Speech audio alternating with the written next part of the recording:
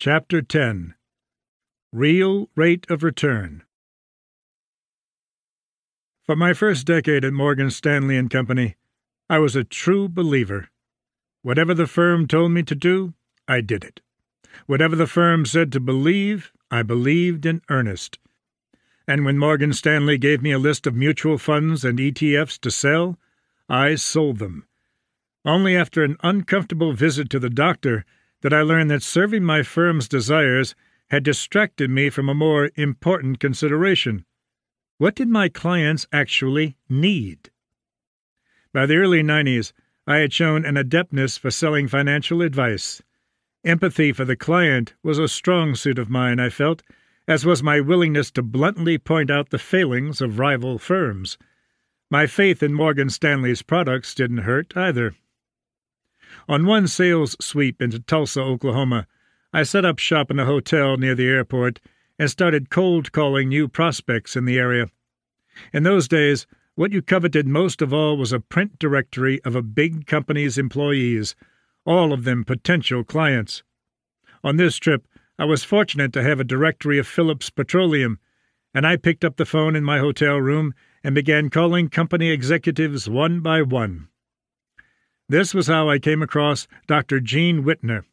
I rented a car and drove an hour and a half from Tulsa to Bartlesville, Oklahoma, to pitch him my services.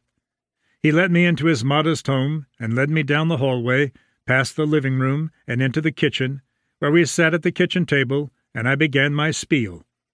I laid out brochures of various mutual funds and began describing them, when Dr. Whitner interrupted me and asked, "Son, what do I need?" "I don't know," I answered without hesitation. I knew only what I could sell him. "That's right," he said, "because you never asked. If you don't have the wherewithal to ask what I need, how can you help me?" He then politely asked me to leave and ushered me out. Only later did I learn that he was retiring on $4 million. He was a widower with no children, and he needed only $400 a month to cover his living expenses. Those facts changed the picture dramatically, yet most financial planners proceeded like I had, without answering that most basic question: what does the client need? Lesson learned. Ultimately, I landed Dr. Whitner as a client, parking some of his money in managed futures as a hedge against the main investments in his portfolio. At the most respected firms on Wall Street, they would have you believe that the focus is on serving your individual needs, when often the firm's upside is just as important a consideration. They sell you their products because they make more money on them.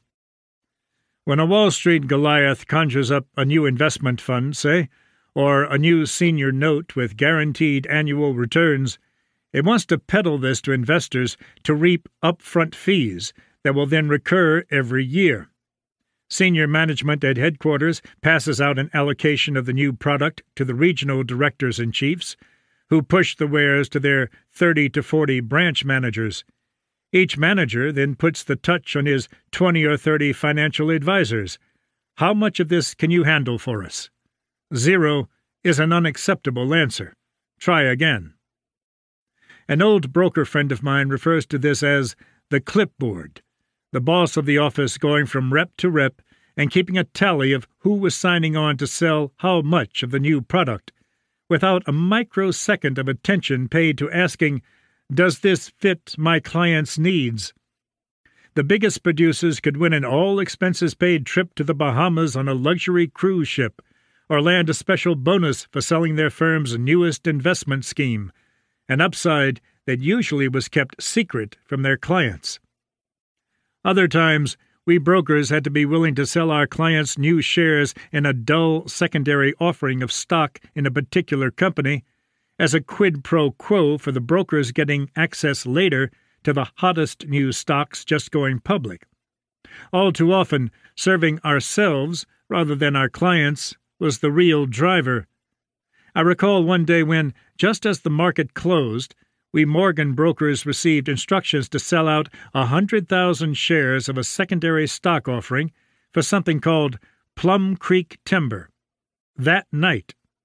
And though we knew nothing about the company or why its shares might be suitable for our clients, we sure as hell did sell it to them. Never mind whether the stock did well. Clients would think that we had a master plan for their portfolios and that Morgan Stanley had just alerted us to an urgent buy they must add to their holdings. In reality, our urgency and what we are shilling for often have more to do with the firm's agenda than with the client's considerations. It always has been this way, and most investors are unaware of it. It is time to wake up and realize that practices like this go on all the time in the financial advice business. These practices go undetected by clients because investors are so intently focused on one thing: how much money their portfolio can earn in returns. They monitor how much is coming in at the front end and neglect to pay attention to how much money is going out in the process, how much is being lost to drains such as taxes and fees and commissions that are the true goal of Wall Street. Exorbitant spending is one big drain, and if your increase in the cost of living is eclipsing your investment returns, you may want to fix your portfolio and move to a cheaper place to live. The combination of the two moves could save you from financial strain or even ruin. Another kind of drain is more insidious. It creeps up on you sight unseen and takes such a skinny sliver of your returns that you barely notice it or don't care if you do. Yet this sliver can compound, adding up to a significant drag on your results over a few decades. I'm talking about the slow, silent scourge of inflation and the real price increases in your cost of living. Your personal inflation rate likely is bigger than the government CPI says it is, and that undercuts the returns in your account. Taxes also are a big drain on the returns of a portfolio outside your retirement account. Other gremlins in the system also take their cut: management fees, investment fees, and administrative expenses. Fix a few flaws here, and you can save thousands of dollars over a period of 30 years, or maybe hundreds of thousands of dollars if your account is at 7 figures or more. Only after determining what your portfolio is losing to these forces can you know how your account truly is faring, bottom line. In a previous chapter, all of the discussion of standard deviation and how it was derived from 10 years of real results involved the gross rate of return. This is how much your investments earned before you had to pay certain costs of the investing, before deducting fees, expenses, and taxes. Once you have revved down your account's standard deviation as much as possible while ensuring adequate returns, you then can focus on whittling down fees and expenses, too. Start with a simple assumption that if your investments began the year with a total value of $100,000 and ended at $115,000, you made a 15% return. The more complicated answer, and keep in mind that on Wall Street, complicated matters drive more fees for advice and strategies on how to handle them, is that your gross return was 15%, but that is just for starters.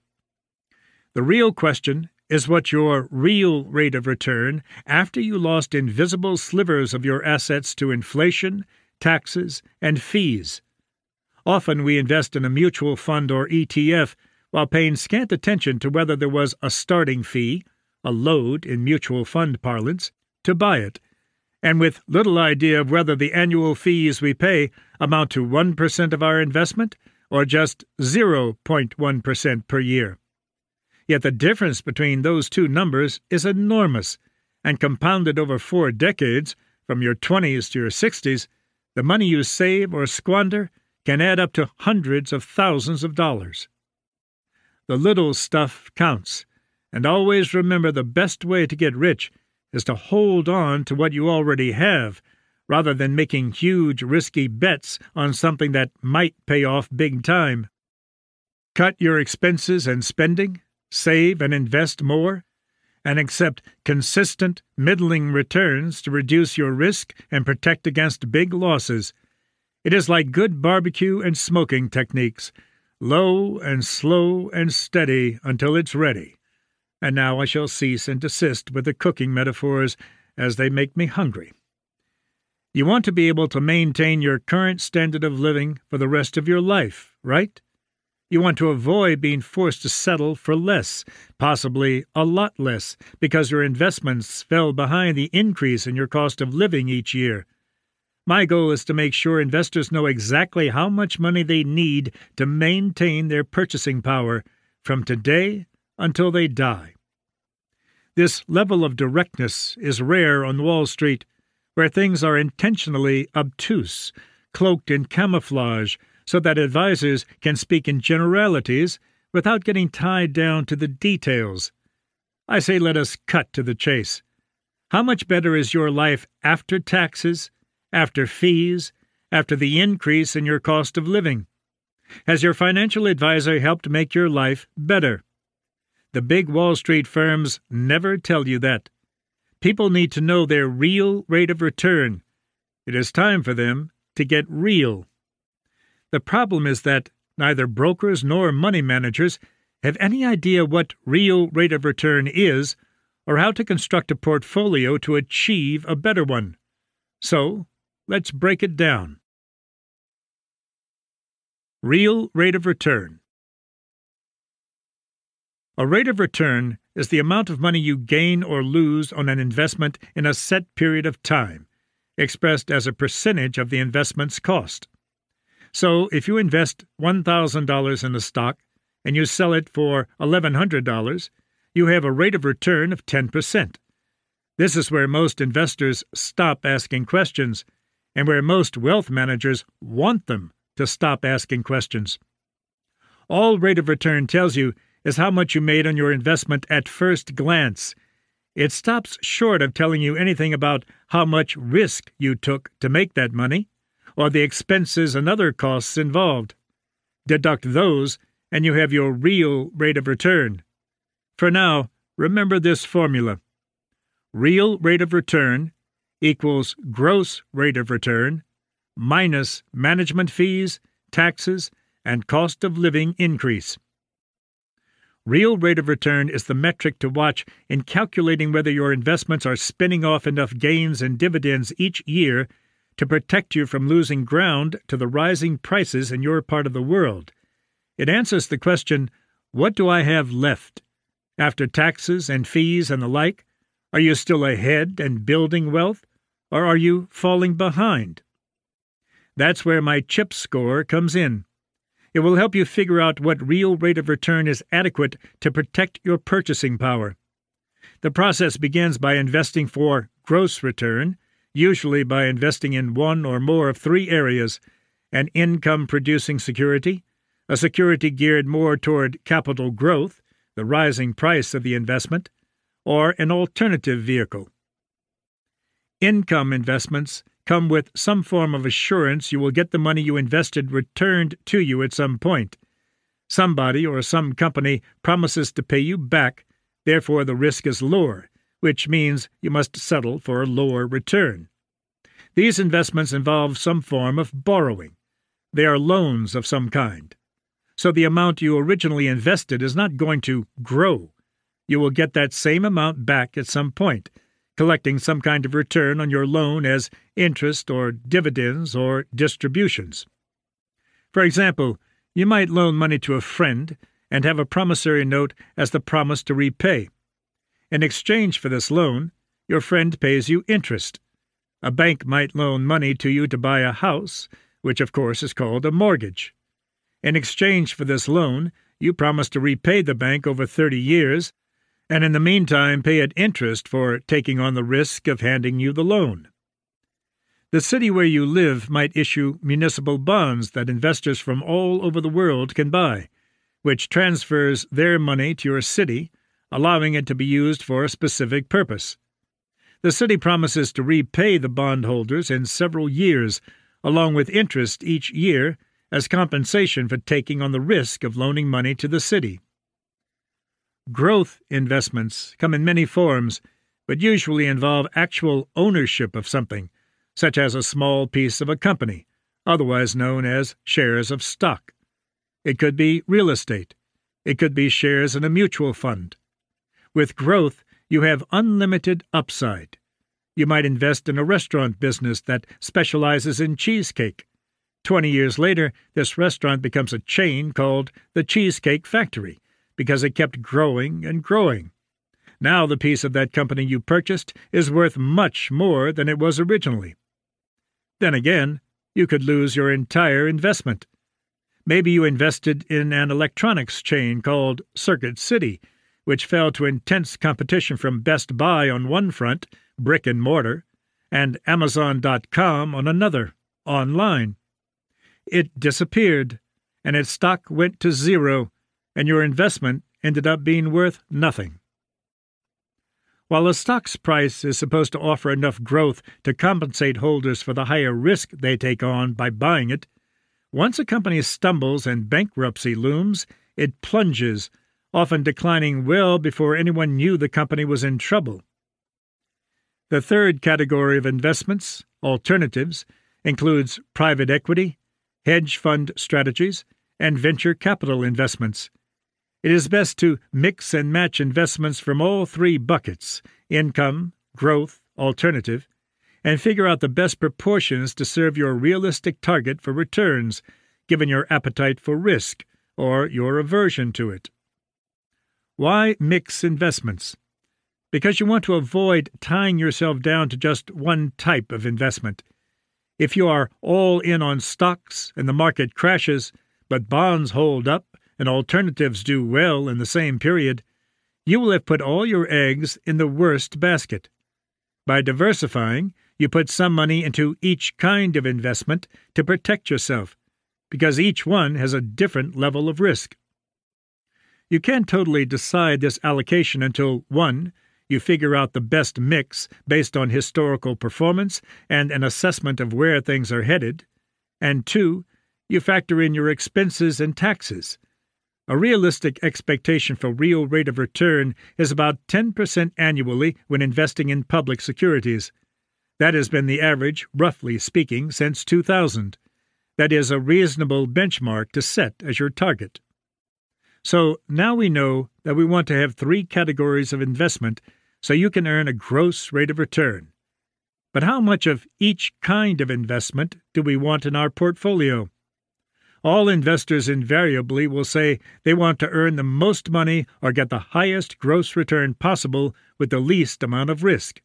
That's great, but how do you actually get there? Everybody thinks brokers have some special sauce or magic ability to do it, and that if you're nice to them, they will let you in on the big secret. There is no big secret. This is where we get back to the importance of real rate of return. My CHIP score will help you figure out what it needs to be to hold on to your purchasing power. Using the CHIP score and based on history, you can figure out what percentage of a portfolio should be dedicated to growth versus income versus alternatives. Management fees and taxes. Now we're going to look at the expenses that deduct from gross rate of return. Management fees and taxes are 2 of the 3 main expenses you subtract from gross rate of return to find the real rate of return. Management fees are the amount you pay your money manager or registered investment advisor to manage your portfolio. In the early days, management fees were 2% of total assets managed. Today, they are down to 0.25% to 0.5%. There's another type of management fee. Most portfolio managers will invest part of your money in a fund managed by a third party. And for this apparent honor, you must pay a sub-advised fund. The fees on these funds can vary widely. A hot-handed hedge fund manager may charge 2% of the total assets placed with him, plus 20% of any profit the fund generates. Other funds are targeted to invest in only certain kinds of stocks, such as small-cap value or large-cap growth, and their fees hover around 0.01% to 1.5%. Again, while the difference between those 2 numbers looks minuscule, in fact it is significant. especially when compounded over 20 or 30 or 40 years. Obviously, you want low fees, but you also want the best managed fund, as far as meeting your desire for a certain real rate of return and one that reflects your risk profile. Always ask your manager to specify what fees he charges and what fees any sub-advisors charge. No fee ever should be higher than 1%, except certain hedge funds and private equity funds, many of which had cut their fees in half after the meltdown of 2008 and have raised fees steadily back up toward their previous highs. Taxes take an even bigger bite out of your investment gains than management fees. We all hate taxes, and one of the challenges of structuring any portfolio is making certain it is tax efficient for each individual investor. If there's a lot of buying and selling in your portfolio, your broker is running up trading commission fees and may be generating a ton of capital gains on which you will have to pay taxes. If you're in a high tax bracket, even a good gross rate of return can be eaten away by taxes. At first glance, you might turn to tax-free bonds to sidestep the tax burden, yet a taxable bond of a lower investment grade can pay an interest rate much higher than the tax-free bond. If you lose 40% of your earnings to taxes, you would require a taxable bond paying 3.33% to match the tax-free returns of a 2% tax-free bond. This is one reason that investing inside your retirement account is paramount, allowing your principal to grow tax-free for decades and then compounding on top of that ever larger sum, making you richer and richer. The problem is that the government imposes limits on how much of your earnings you are allowed to tuck away, untouched for years to come. You have educated yourself in alternative assets to balance out stock holdings, non-correlated assets, arbitrage strategies, and bonds. And you have learned to discount COLA, taxes, and fees to sift out your portfolio's real rate of return. Now you are ready to take on a mission-critical skill in investing, asset allocation, up next in Chapter 11.